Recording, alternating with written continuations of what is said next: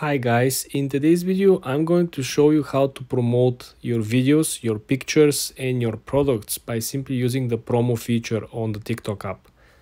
Let's launch a TikTok app. Click on the lower right corner first, guys.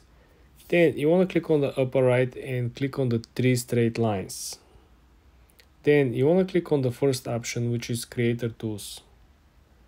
When you're over here, guys, I want you to come over here on the second menu, which is relation towards making money and monetization. So the second menu over here, more tools, gives you the option to promote. If you click on promote, you will see how everything actually works. So this is, first of all,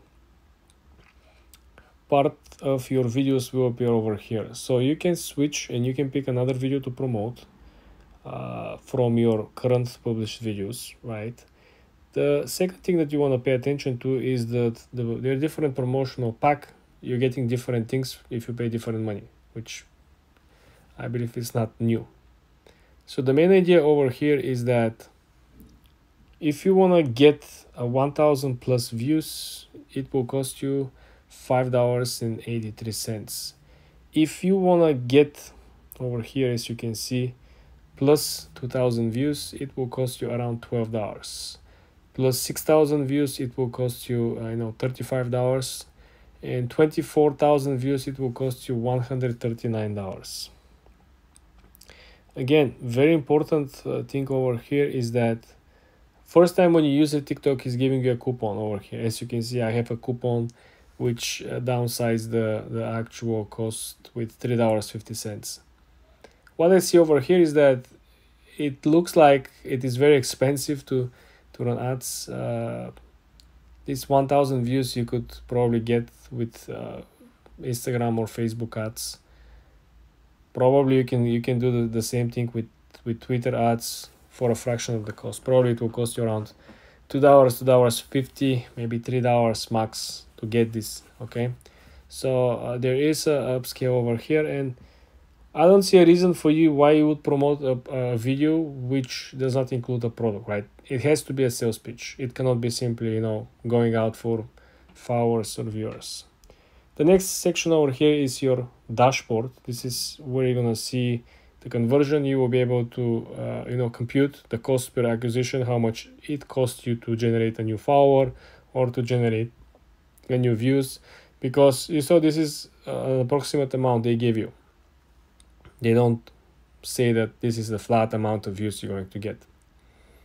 Also, you're going to get how many likes, how many shares. Then you can compare your natural organic performance versus the paid one. Okay.